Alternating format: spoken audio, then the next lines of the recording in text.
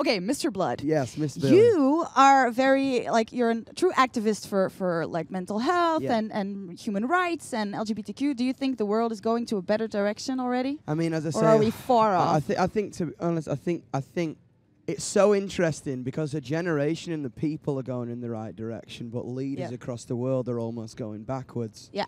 You know what I'm saying? I think especially what happened in America, which I will be talking about on stage today, is a complete travesty. But it's up to us to keep speaking about it, because at the end of the day, people trying to hold on to an outdated ideology are inevitably going to fail because we're going to outgrow them all.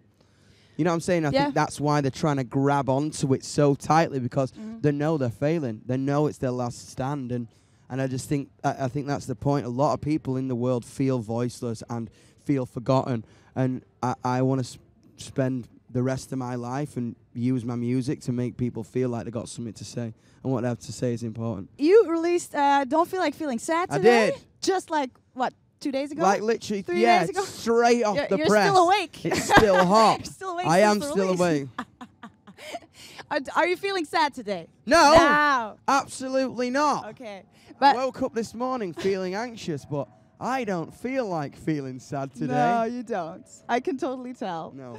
But everything's going cool with Dude, the song? that was it. I was like, I wanted to write a song. I think I was literally sat in my bed, didn't want to get out of bed, looking at the ceiling, and reading about what the internet had said about me that day, and I was just exhausted about feeling tired and sad. And I was like, I'm getting up.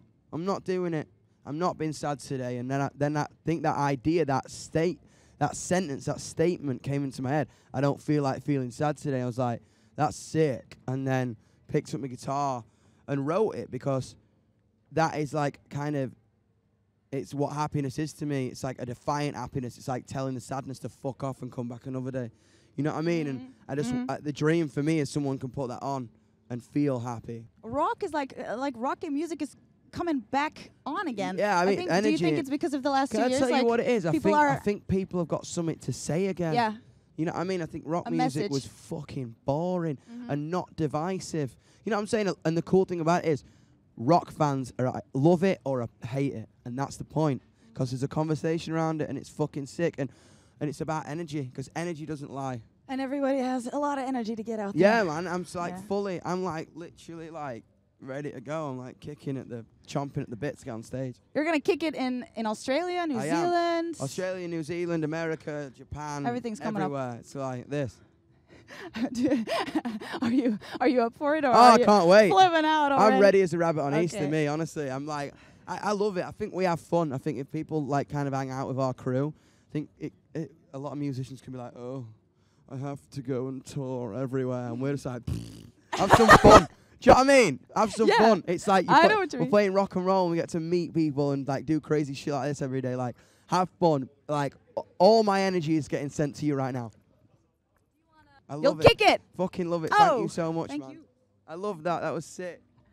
Have a beautiful day.